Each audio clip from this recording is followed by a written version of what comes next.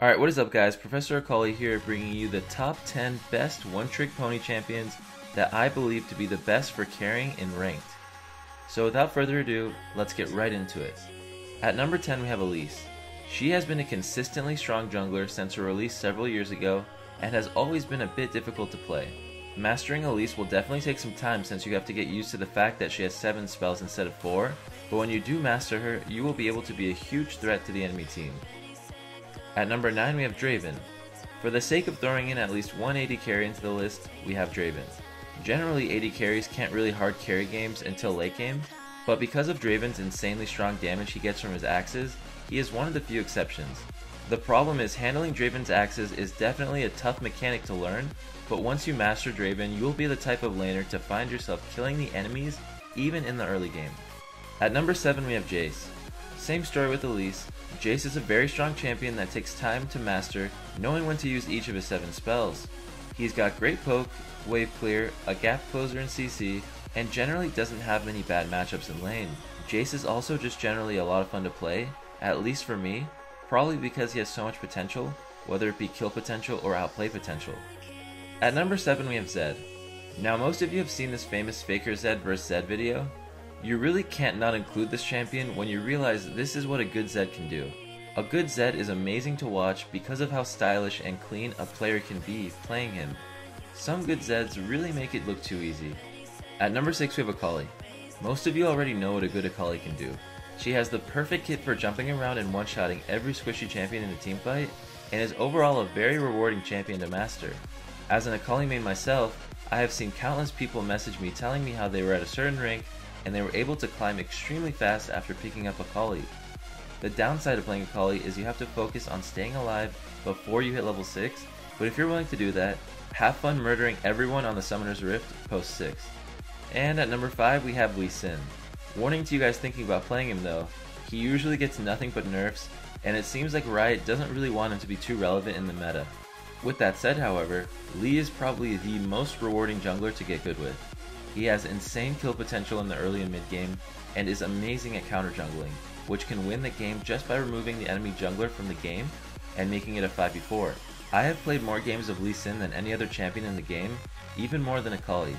I have probably played around 1,000 games of Lee, and while I think he's amazing when mastered, it might be best to invest your time into another champion. I could be wrong though, so play whatever is fun for you. Coming in at number 4 we have Katarina. This champion is a monster. So much so that even Faker is playing her in the Korean Pro League. She has so much mobility from her Shumpo resets, but has a ridiculously high skill cap. One bad play and you'll find yourself jumping into 5 enemy champions and getting one shot because you're a melee range assassin. If you're looking for an extremely fun AP mid laner with a lot of potential to improve and become a beast, look towards Katarina. And at number 3 we have Ryze. Holy crap, this guy will never be bad, no matter how many times Riot reworks him. Ryze just does way too much damage with his spells, while still managing to have a strong snare and a shield. Oh, and he doesn't even need his ult for extra damage, it's just a troll mass teleport that won't even be relevant in half your games. With all that said though, Ryze still requires a lot of skill and practice to get the hang of, just because he has to rotate through his spells perfectly in order to be effective playing him. Overall, Ryze is the definition of a solid mid laner, and if you're looking for an AP mid laner that's got ranged spells and is incredibly strong, definitely try out Ryze. And I mean, he's only 450 IP anyways. At the number 2 spot we have Yasuo. Some of you guys are going to be upset with me since you hate playing with brand new Yasuos, but I'm sorry. Yasuo is just too incredibly strong. Yasuo is the type of champion you can play 100 times in a row and still not be efficient in how you play him. With that said, playing and mastering Yasuo is one of the best decisions a player can make since it will pay off in the end. Yasuo is so strong that Apto, Korea's #1 challenger for a long time, said this about him. BS aside, Yasuo is a broken champion.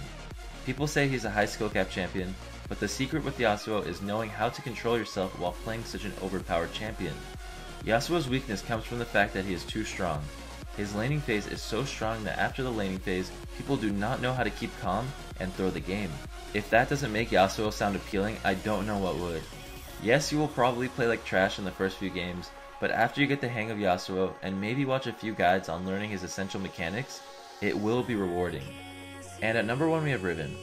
I can't even list half of the different advanced mechanics this champion has, it's honestly insane. It seems like every spell Riven has can be animation cancelled with some fancy combo, and it's at the point where Riven mains have evolved the champion so much that I will never bother playing her because of how many different insane mechanics and tricks there are to this champion. If you're wondering how rewarding it is to master Riven, well, early on in Season 7, 3 out of the top 10 challengers in North America were Riven mains. Riven is the definition of a champion that can carry and outplay opponents with superior mechanics. I could go on all day about how insane this champion is and how high her skill cap is, but I think you guys get my point. That's it for my top 10 best one-trick pony champions for carrying in ranked. If you guys enjoyed the video, please be sure to leave a like down below and comment on which top 5 or top 10 you think I should do next. If I choose your idea, I'll give you a shout out in the beginning of the video. And as always guys, thank you for watching.